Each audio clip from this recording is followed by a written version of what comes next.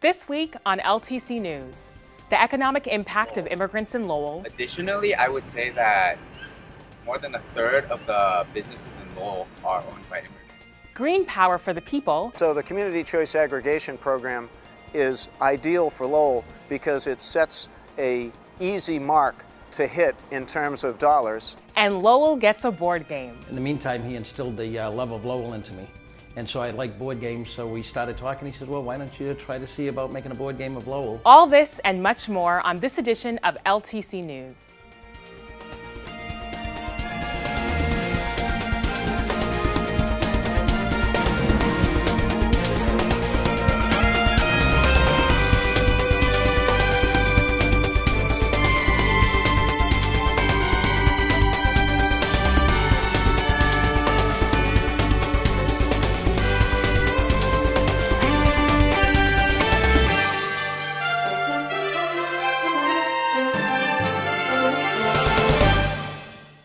Welcome to LTC News. I'm your host, Krista Brown. We start off by bringing you an update on the city's response to the consent decree in the voting rights lawsuit, which mandates that the City Council choose 2 of 4 proposed voting system options that will go on Lowell's November ballot. The city has published a website outlining the 4 different options, as well as a detailed timeline on the process of choosing the 2 options that will be on the ballot. What the website will do is explain to you the history of how we vote right now in Lowell, why there's going to be a change, what the potential changes are, and what the timeline is for those changes. And so this is change that's being proposed and that will be on the ballot come November of this year, is really the result of some litigation that was filed by a group of plaintiffs almost a little over 2 years ago. And so as a result of that, a consent decree was entered into. And that's essentially an agreement to settle a case and for a judgment to enter without anybody admitting there was any fault or any wrongdoing. And so this isn't about finding fault with our current system. It is about looking to the future and trying to choose an election system that's going to be fair and inclusive. And so under the consent decree, it was agreed that the city would pick 4 options and put them out in the public for their review. And then by September 3rd of this year would narrow that choice to 2, which the City Council will vote on, which 2 they want to appear on the ballot in November. Alex, I'll turn it over to you to fill in some blanks. Maybe just a quick dive into what the 4 topical options are right now. First option being 9 districts. So there are 9 city council seats right now, so the city would be divided up into 9 districts, and representation would be elected from within each district. Option 2 is a hybrid system with some district and some at large. There are some sub-options here, and so that's, you can explore that through the website. The third is a 3-district system, so the city would be drawn into 3 districts, and then a number of councilors or committee members would be elected from each of those larger districts. And then the final option is ranked choice, where you have each registered voter would have a number of votes, and then they would rank their choices. So, for example, their top choice would be their highest ranked vote, and then their second choice would be the second highest ranked, and the election would run on a weighted system based on those votes. We'll also be hosting community meetings and sessions where people, for instance, lawyers from the law department will be on hand to answer questions. We have started the process of commissioning translations, and the translations will be into the language of Spanish, Khmer, and Portuguese, as was requested at the City Council. We will then build separate pages under the website so that people can choose the language they want to look at. You can find the website at yourlowellyourvote.org. There are many reasons why one might start to design their own board game, but a shellfish or raspberry allergy might not be the one that immediately comes to mind. For Dave Ouellette and Kara Curley, though, that was exactly what happened, as we'll hear in our next segment. When I was younger, when I was 15, 16, that's when I made the first game, the old Milltown game, and Patrick Mogan of the Mogan Center, he was my mentor. I was a troubled teen, believe it or not. And I heard that snicker. And so he helped guide me on the right spot. In the meantime, he instilled the love of Lowell into me. And so I liked board games, so we started talking. He said, well, why don't you try to see about making a board game of Lowell? We were talking one night and kind of came to a conclusion after saying awesomeness is and talking about our allergies, and decided to kind of put down a foundation. Just basically we want to be able to educate and help prevent as many allergies and reactions as we can. And so while I was making it, I just figured that we could tie the two together. The reason the board game too is because it's about touring the city of Lowell. So it's good because your pieces, you're like walking through Lowell and you're physically getting the feeling of the city of Lowell. This is a limited edition printing of this special game, a fun-filled and exciting game of touring historic Lowell, Massachusetts, and visiting many local businesses, historic sites, and collecting souvenirs. You may even be part of the famous Lowell Kinetic Sculpture Race, enjoy a concert at the Boarding House Park, or savor the flavor at one of our awesome restaurants. The other part of this too is we're trying to educate the industry. And unless someone's experienced it or have been around it or have seen it, the understanding's just not there, how the severity of how bad it can get. Oh yeah, you know, what are you going to do? You're just going to get a rash, or you're going to break out in hives and just go take an allergy pill. You're fine. It doesn't work that way. And so it's stuff like that we'd like to get in, sit with the chains, sit with the restaurants, sit with the little diners or whatever it is, and just go start to finish and really help bring change to the industry. I think one of the biggest things is, like I found for myself anyways, is that I just want to make it more comfortable for people to talk about. Sometimes it's embarrassing because of the way people look at you and the way that you say things. You know, I can be grateful for my friends like Dave, or, you know, I have some of the greatest friends that advocate while I'm out. You know, I wouldn't be able to go out to a lot of places without my friends. You know, and they've been probably my biggest help. So the idea of the game is you start at home like a tourist, and you'll roll the dice and you'll move the number of spots, 1, 2, 3, 4, 5. And this one says Songus Industrial History Center. It's at 115 John Street. But the idea is you want to collect souvenirs. So when you have this, you can go to either one. So right here, I landed on the old City Hall. So you would look at the City Hall, the old City Hall, and you'd pick up the souvenir. And the souvenir is a document that says Lowell is awesome. And so right here, it says the souvenir costs $15.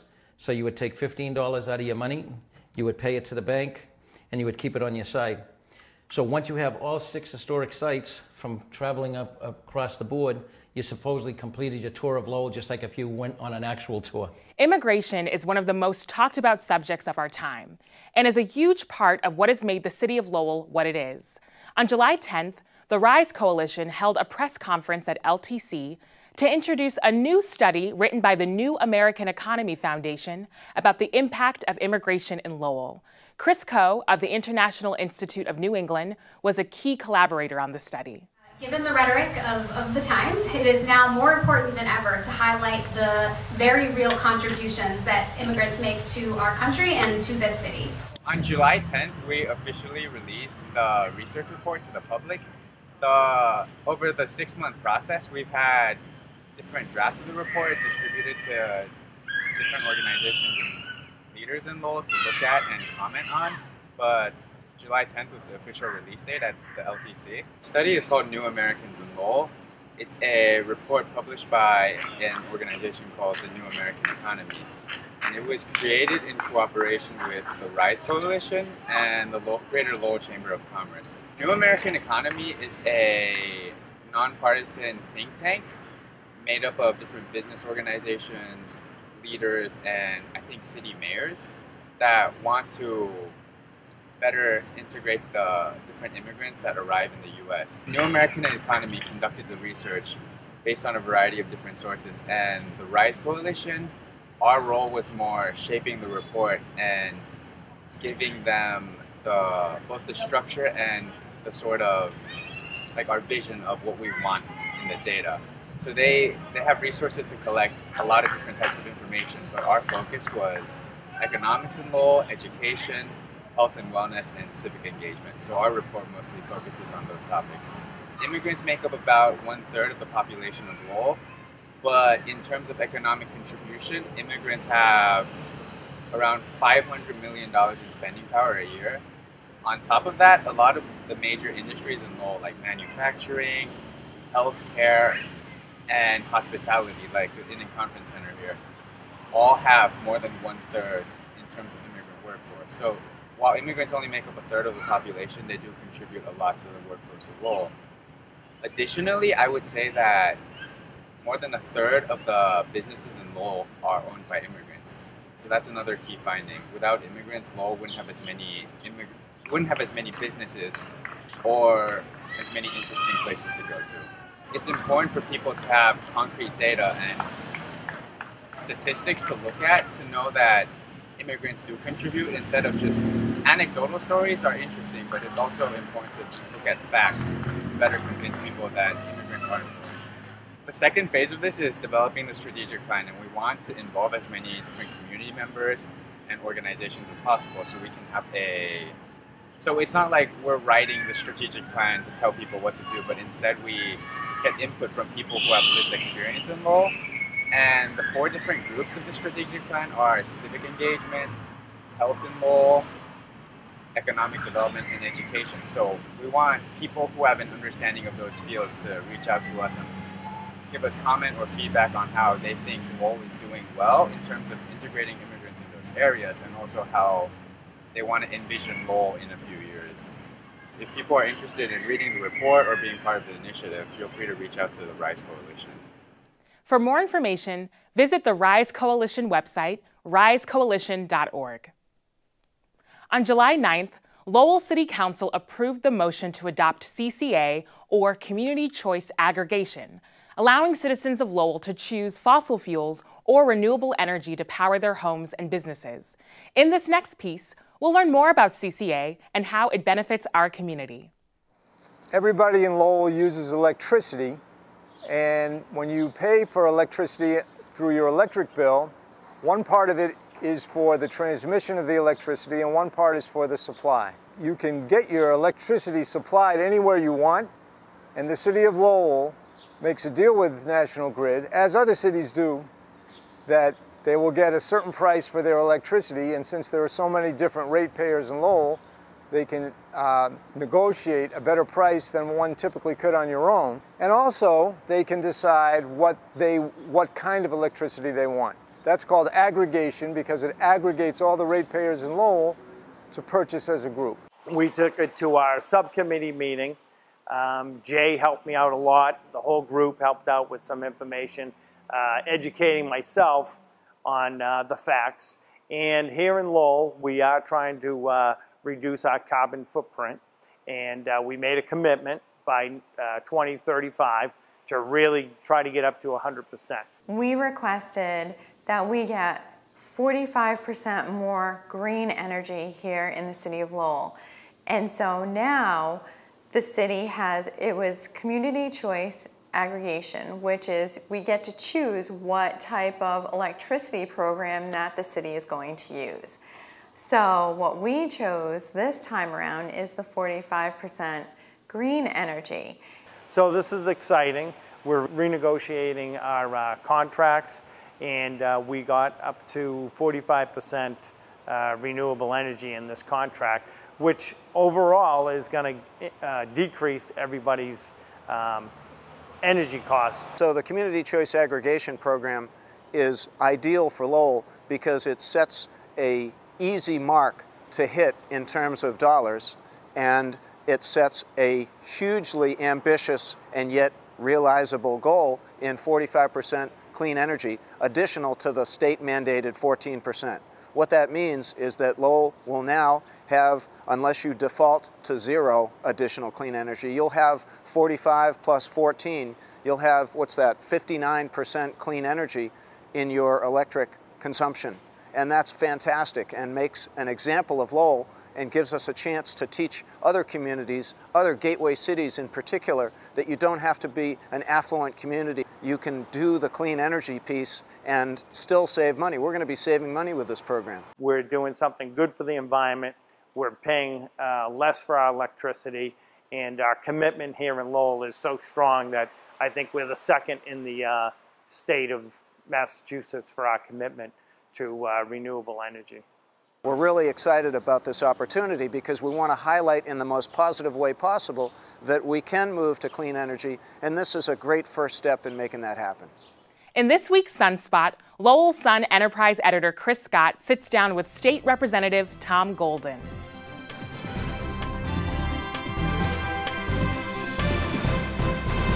Good evening, everyone. I'm Chris Scott, the Enterprise Editor from The Sun.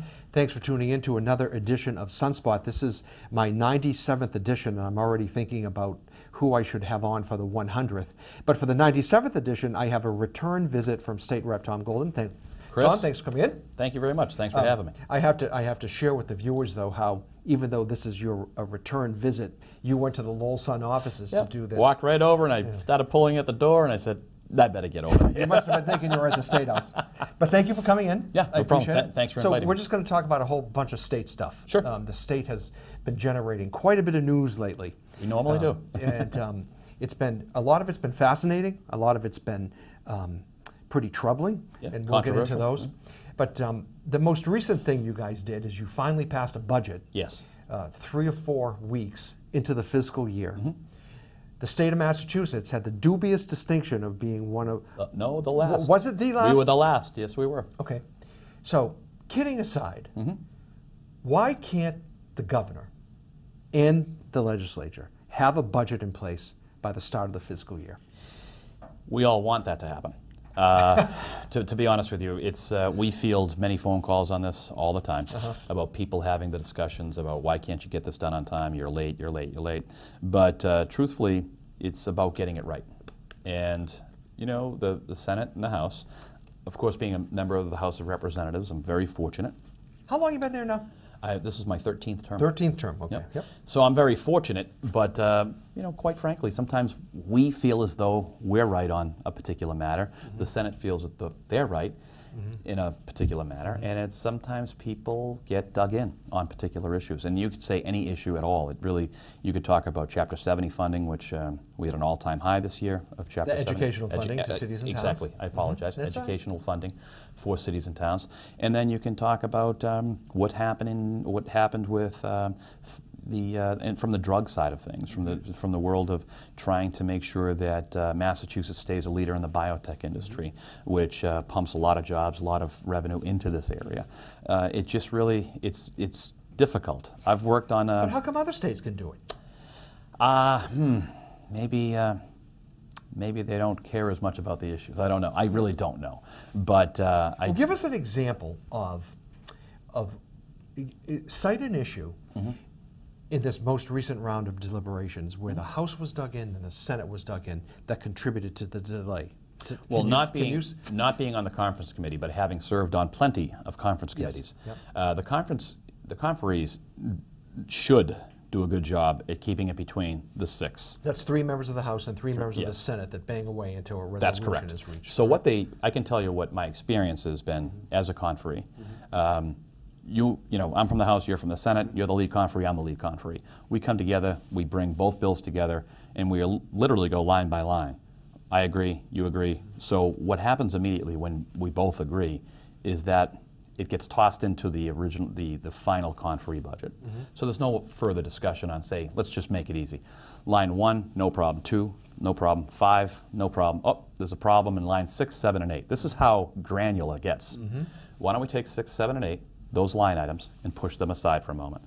Are we okay on 8, 9, 10, 11, 12, 13, 14, all the way down? And that gets into the major piece. Well, can you give us, even though you weren't in the conference committee, I mean, you've been there a long time. Yes. And you hear things, you know things. I have to say they did a very good job at keeping that you should always not negotiate through the press. Well, that's going to be another question in a second. But can you give us an example without betraying, betraying what they couldn't agree on? What I had heard, some of it was educational funding. Okay. Where can we get the money? Where is the money coming from? Did the House want to give more than the Senate? The House vice versa? The House was a little bit less than the Senate. Okay. But it's really all about trying to make sure it's sustainable in the years to come. We never want to put ourselves in a position where next year we're creating another deficit, because that's only going to have people scrambling to find out how we're going to cut, where we're going to cut. That was, I would think, one piece. Another piece was what we did in the biotech world about how Mass Health should be going after some of the most expensive drugs from the biotech industry. Now there's a whole, you could reduce the costs.